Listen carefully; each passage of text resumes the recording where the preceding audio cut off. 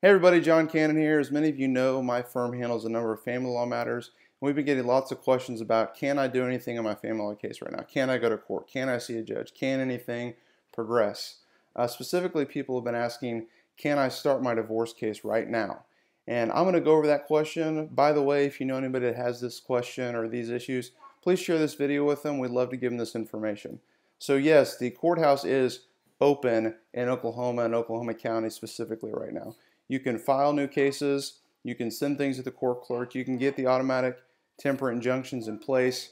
However, you won't be able to go and appear short of having an emergency. Now, a number of counties currently have hearings that are appearing telephonically or by video.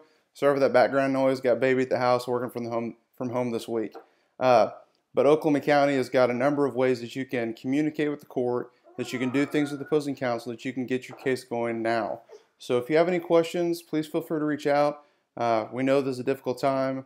We're all trying to do what we can.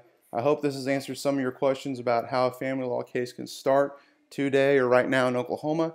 If you have any questions, please let us know. You can shoot us a message or send us a question or call the office. Hope you have a good day.